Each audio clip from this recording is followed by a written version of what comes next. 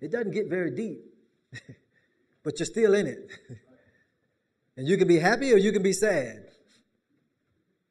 You can enjoy it or not. You're going to be in the military. You made a vow. You can be happy or you can be sad, but you're in it.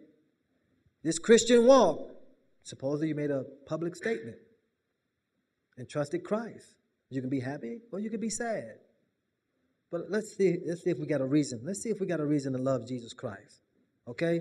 Now the Bible tells us in 2 Peter chapter 1. 2 Peter chapter 1.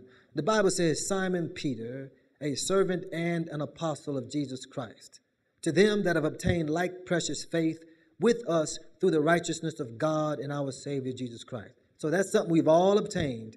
It's like precious. The same faith that took me to get me saved is the same faith that took to get that guy saved. It's no different. Same faith. Okay? Same gospel. Nobody gets saved any differently from anybody else. It's only one way to get saved. Okay? No one gets saved any differently.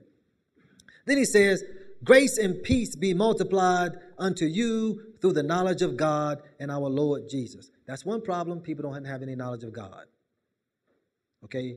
So it's kind of hard to grow with God, in God, should I say, with no knowledge of God. That's right. If you don't know anything about him, you can't grow. So being ignorant, there is no joy, no benefit of being ignorant of the things of God. You'll never have any peace, you'll worry, and you'll be unstable. Because if you did know about God, you know he can give you a peace which surpasses all understanding. He will calm you, and you find out that Jesus Christ is your peace. You find out Jesus Christ is your joy. You find out that God had taken care of some things, and you didn't even know about it.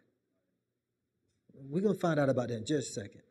So verse 3, according as his divine power hath given unto us all things that pertain unto life and godliness, through the knowledge of him that hath called us to glory and virtue. Okay, that's something we're going to look at, okay? All things were given unto us that pertain unto life and godliness. Then the second thing, look at verse 4, whereby are given unto us exceeding great and precious promises. Now, what is it that has been done for me simply because Jesus loved me? I'm going to read off some things, okay? And the reason why I got to read them, because if I hit every verse, you'd be here a long, long time. Okay? You really would. But I just want to try to provoke you unto love. So if you trust Christ, and if you've wondered about God, and you wondered, well, how good is he? I'm going to read some things to you. And you think about this, and if you want to say amen, that's fine. But I'm just going to start reading. So I'm going to read things that pertain unto life and godliness, and those exceeding great and precious promises. Here we go. The Holy Spirit renews my soul day by day. My body is the temple of God, and the Holy Spirit dwells in it. I can now serve the law of God with my mind. When I die, I will be absent from the body and present with the Lord. Wherever Jesus is, so shall I ever be. He will redeem my body. I will receive a glorified body just like Jesus. Only my works after salvation will be judged at the judgment seat of Christ. The Lamb's book of life is not open when I'm judged, and I will be at the marriage supper of the Lamb. I will return with Jesus at his second coming. During the 1,000-year reign, the world will see just how much I love Jesus in this life by the rewards he will give me. I will be able to freely drink from the fountain of the water of life. God shall wipe away all my tears. Now here we go. The moment I was saved, I was forgiven of all my trespasses and sins. The moment I was saved, I was washed from my sins by the blood of Christ. The moment I was saved, I was justified by the blood of Christ. The moment I was saved, my soul was purified by the blood of Christ. The moment I was saved, I was purged of all my old sins by the blood of Christ. The moment I was saved, my conscience was purged from dead works to serve the living God by the blood of Christ. The moment I was saved, my soul was redeemed by the blood of Christ. The moment I was saved, my soul that was dead in trespasses and sins was quickened The moment I was saved, I was born again. The moment I was saved, I passed from death unto life. The moment I was saved, my name was placed in the Lamb's book of life. The moment I was saved, my heart was circumcised by the Holy Spirit. The moment I was saved, the Holy Spirit began dwelling in me. The moment I was saved, I received the earnest of the Holy Spirit in my heart. The moment I was saved, I was given a comforter in the Holy Spirit. The moment I was saved, I was given the Holy Spirit to teach me all things. The moment I was saved, I was given the Holy Spirit to guide me into all truth. The moment I was saved, I was sealed with the Holy Spirit of promise. The moment I was saved, the Holy Spirit began to intercede for me in prayer. The moment I was saved, I was empowered by the Holy Spirit to be a witness for Jesus Christ. The moment I was saved, I was given spiritual gifts. The moment I was saved, Jesus became my intercessor with the Father. The moment I was saved, Jesus became my peace. The moment I was saved, I was delivered from the wrath of God through the death of his Son.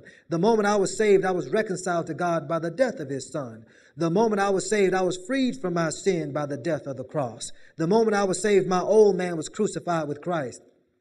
The moment I was saved, I was crucified with Christ. The moment I was saved, I was delivered from the bondage of sin. The moment I was saved, I was no longer a child of the devil. The moment I was saved, I was delivered from the power of Satan. The moment I was saved, I was delivered from the power of darkness. The moment I was saved, I became a son of God. The moment I was saved, I became a joint heir with Jesus Christ and will inherit all things. The moment I was saved, I became a member of the body of Christ. The moment I was saved, Christ became mine and I became his. The moment I was saved, I became a new creature in Christ. The moment I was saved, I became seated in heavenly places with Jesus Christ. The moment I was saved, I had a place prepared for me in heaven. The moment I was saved, I became part of the bride of Christ. The moment I was saved, God gave me eternal life that cannot be lost, stolen, sold, given away, modified, or taken away by cunning, extortion, force, nor will it ever expire. My soul shall never die. That's why I love it. And if you haven't thought about that, you got a problem.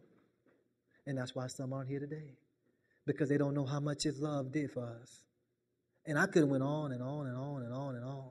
And there are Bible verses for every last one of those. I'm just reading the Bible. Man, the moment I was saved, I was purged from my old sins. The moment I was saved, God he came to live inside of me. Now I got Jesus Christ himself pleading on my behalf. All because he loved me. Just because he loved me. And until you realize how much he loved you, you're not going to want to work for him. You know when a man cheats on his wife? When he stops loving her. Yeah. That's when he cheats on his wife. You know when a man cheats on God? He doesn't love him. You see, because your salvation doesn't mean you love God. I just want you to understand that. You being saved doesn't mean you got saved because you loved God. No, to love somebody, you got to know something about them. Yeah. See, I've been married a few years, and now I'm starting to really learn what love is. I thought I knew what love was. But, over a decade and some change after that, I'm starting to learn what love is. Okay, so now I'm starting to love this woman. Now I'm starting to love my brothers. Now I'm starting to love my sisters in Christ. But that takes time for me. See, that takes time because I learned. But guess what? God knew all about you. So that's how he can love you. He didn't have to take time. I got to learn about Andrew first. Let me learn some things about it. He knew all about it. He knew all his faults. He knew all his sins. He knew all his weaknesses. He said, but I love him. And I want to see him saved. So I think I'll give of myself for his happiness.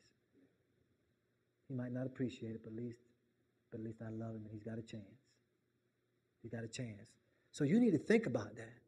Because if you can fall in love with Jesus Christ, there's so much more that can be done. So much more. My soul shall never die. Look at verse 5. Look at verse 5. Now, after doing all this, the Bible says, and beside this, for God, that's just a small thing. And beside this, that's easy for me. Here's something I'd like you to do. Just give all diligence. Giving all diligence. And then he lists some things. And we're not going to get into that, but I'm just going to read through the verses because we're going somewhere. He lists some things. He said, and giving all diligence, add to your faith.